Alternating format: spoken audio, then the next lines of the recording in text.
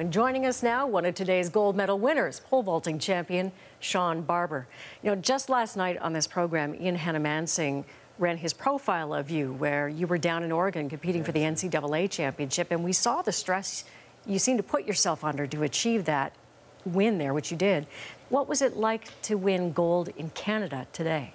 I think it was a lot of the same, a lot of that stress, and now that it's over, I'm just so relieved, and it's that big weight off your shoulder, and I'm really happy to have performed well for everybody here at the home field. So.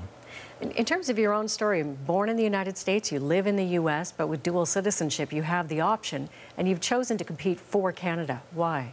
Well, my father was a Canadian pole vaulter in the 80s, and you know, I'm the youngest in the family, and so everything that I do and everything that I've done growing up has been following in other people's footsteps. So that made it very easy to follow his footsteps, to follow my brother's footsteps, and to some of these other extents. And you know, if I was able to see him out jumping every day and he was having fun with it, I thought that that was something that I could do as well.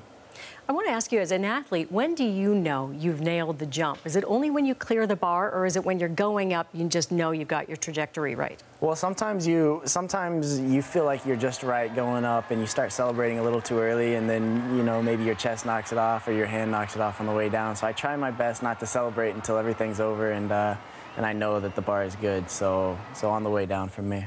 Well, it was all the way up today. Congratulations. Thank you.